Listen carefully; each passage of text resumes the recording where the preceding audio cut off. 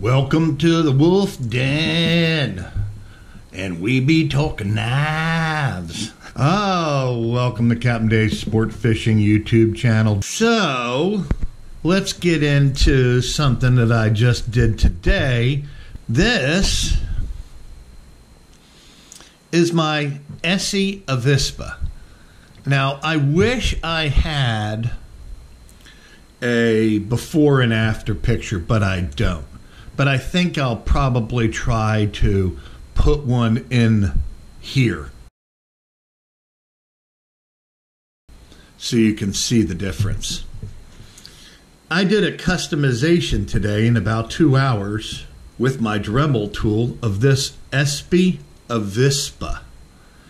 It is from basically the Ontario Knife Company. And the Avispa is the Randall's Outdoor Adventure series or something.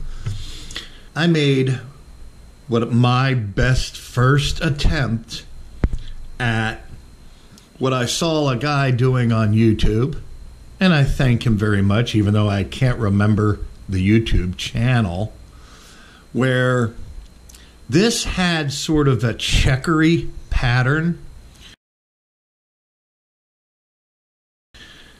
And now the checkery pattern is gone, basically gone, and I did what he called a rock pattern, but different.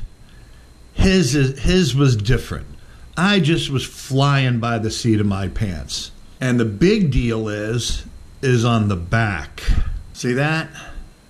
It's just a bunch of random, I don't even know what you call it. I even did the pocket clip. This was flat, boring stainless steel. Flat, boring stainless steel. It was kind of like a gray. I polished it. And look at that blade. That blade had a stone-washed finish. I think it had a stone-washed finish. The finish looked like this right here. If you can kind of see the difference. I tried to mirror polish it, and it worked. It used to have this big insignia on it right here, and you can kind of still see. I don't think you're going to pick it up in the camera, where it literally affected the metal. But it had this big symbol here of Randall's Outdoor Adventures or something, Expeditions or something. I don't even really remember what it all said. It had over here a picture of a wasp, and it said Avispa, and that's gone. Now you can practically see the camera. There's my lights.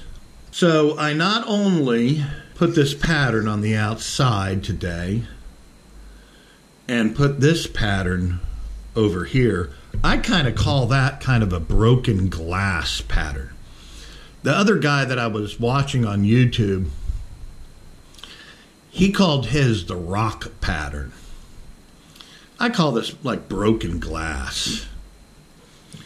But this knife is a very inexpensive knife that Orawalk sent me, one of my major contributors to this channel. And I mean, it's not a heavy duty expensive knife or anything, so I figured I'd play. I did an absolute torture test video of this knife when he sent it to me as a review. I'll link that in the video description. This is an AUS8 blade. It says right there, Taiwan, AUS8. But I even did the broken glass. I call this, see, this is called jimping. Okay. Here, when you buy the knife, it had that. And then I took my broken glass sort of thing and just did a real random, super heavy duty jimps on the back. I mean, that's rough. That's what I wanted. So I thought this was pretty neat. I've never tried to customize a knife or anything before. I've never done anything like that. So it worked out. So we'll leave that. We'll leave that right there. Okay. All right. How about the next thing? Well, my new deal is I'm really loving these knives. I'll start with this one. I have the big version. And let me get that out too. Here's the big version. I did a video about this. About don't be a sissy. Don't be sissies. Don't be calling these cold steel knives too big to carry. Because all you need to do is get yourself one of these really nice big Gerber sheaths. This is the big holdout. This is the smallest holdout. And they used to make, they're making this one now, and they're making this one now. But there used to be a one in between. So this is the big boy. This is the presently, it doesn't even fit in the screen. This thing is 13 something inches overall. Now yeah, I'm not carrying this one around all the time. I mean, this thing is like 13 inches, all right? But I'll leave that right there. These small ones, this is the best. This is the holdout 3 because it's got a 3-inch blade. Pretty grimy looking. I use this thing constantly. I even tried to put more of a mirror finish on this one. I am so loving this. This holdout 3 is the best EDC knife for me. It's thin. It doesn't weigh anything. Even this doesn't weigh what you think it would because it's all lightened up with the holes and all. You know, mid lock back here. Of course, cold steel triad lock. You know, snap, snap.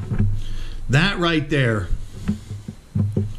look at that, disappears in my hands. That to me is the greatest EDC knife. But there's always that but, isn't there? I'm not going to go into all the little particulars because I want to hit the point that I wanted to talk about. Oh, G10. And I want you to take a look at this G10.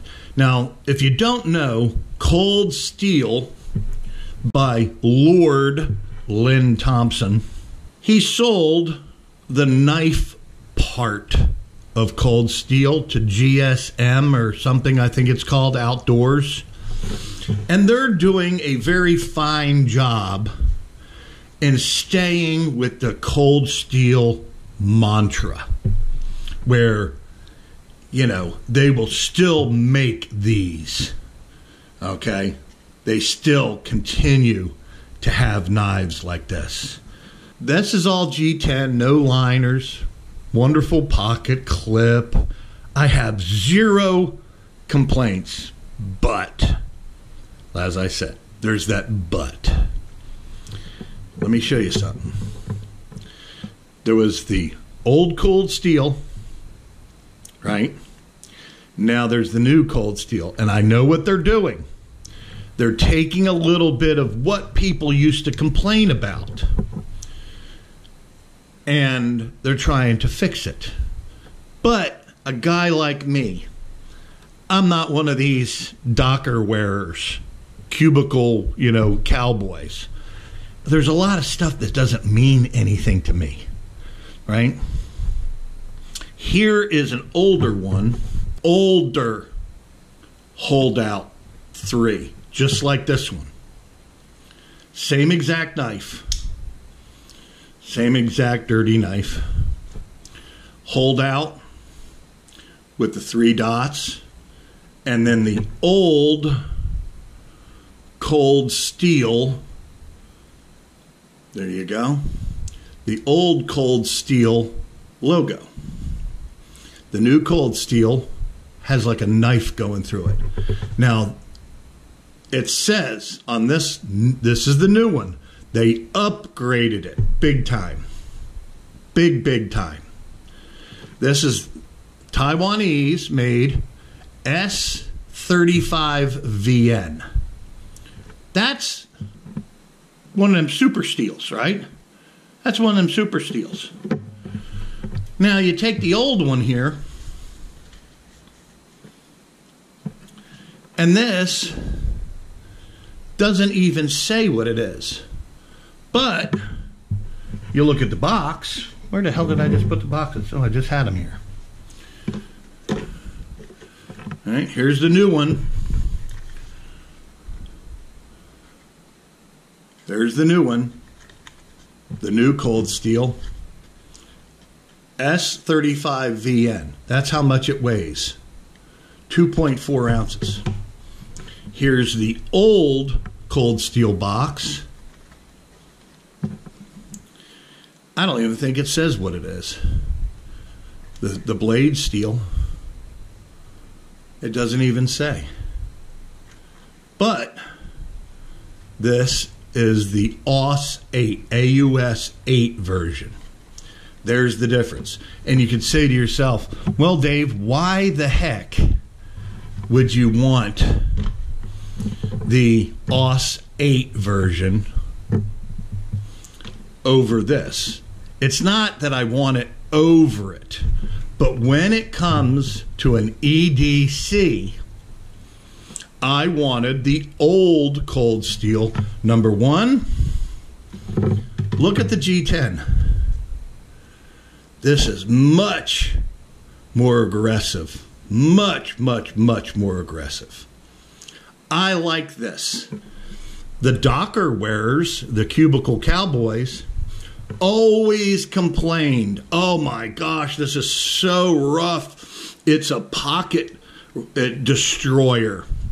With the clip being so tight and this being so aggressive, it was ruining the pocket of my Dockers. Oh my God, my pleated Dockers. Well, I don't give a crap about that stuff. I actually like, this is more of a Spyderco kind of G10, which is fine. But I like the more aggressive G10. And I like the AUS8 steel. So that's the reason why I wanted to get this one. Here is my Spyderco sharp triangle sharp maker.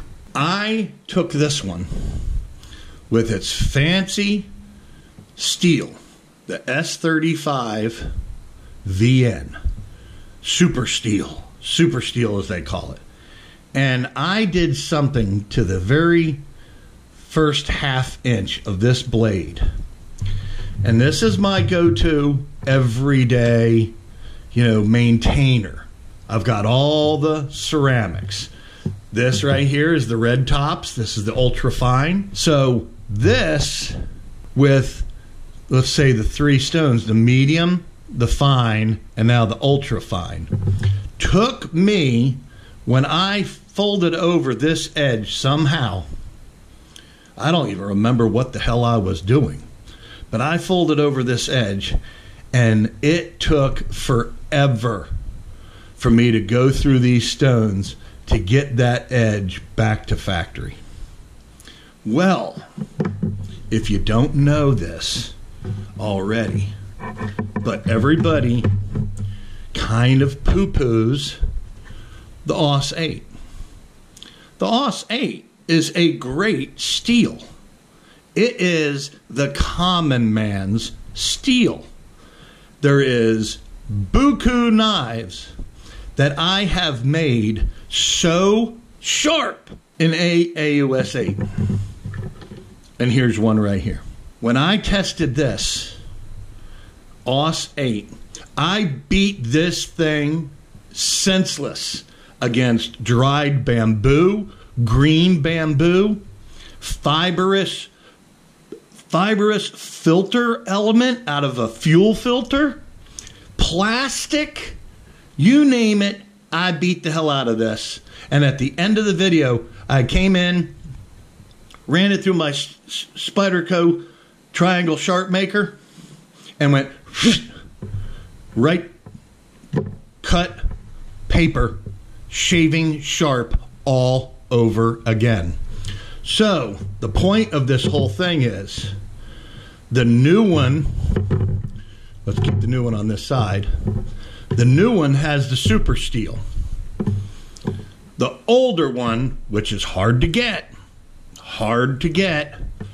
these just ain't floating around because whoever usually has them loves them, is the AUS8 steel. And it's more of a common, everyday kind of sharpening you can do to this. And that's the reason why I wanted to get, as an EDC, the AUS8 version. Plus, it has the more aggressive jimping, or not jimping, the G10. So, you can see, I mean, even this box is old school, kind of compared to this fancier new box. I mean, they've had these boxes for quite a while, but these are starting to get kind of like older boxes, you know. As soon as you see this box, you know it's an older version of a cold steel. So that is what I wanted to tell you about. When it comes to cold steels, or it comes to any knife that you want to carry and you want to really work it, there's nothing wrong with not choosing a knife with a super steel. This has the super steel, but there's nothing wrong with it because you can use your regular sharpener or a stone and you can bring it back to sharp in a matter of minutes. This took me hours of finagling around because the sharp triangle sharp maker is more of a maintainer system. It's a blade maintainer, and that's what I want to do.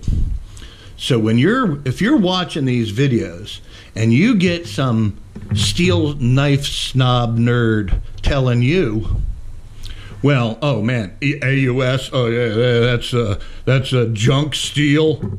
All my knives are S35, S45 VN, and CTX SHP, and guess what? It's all this. It's all talk. The average person out on the street that wants to pick up a nice pocket knife that's easy to carry, that is small, lightweight. Hey, just like this one, $35. Not nearly as thin, you know, but still, I mean, these are running, you know, the holdout, the brand new holdouts, you can maybe get one for $78, $79. 35, 40, 45 maybe. And a Vispa, it's pretty skinny. Pretty skinny, pretty lightweight, got a big blade. But I absolutely love these holdout style knives, this one and this one. But I'll hold on to this one. Instead of hold out, I'll hold on. And a daily carry will be the AUS8 with the more aggressive. See, these are my AFCO blue water shorts. I got a Cordura lined pocket right here. and it sits right in there, just like that. Just like that. I don't even know it's there. And then it sits right there next to my palm pepper spray.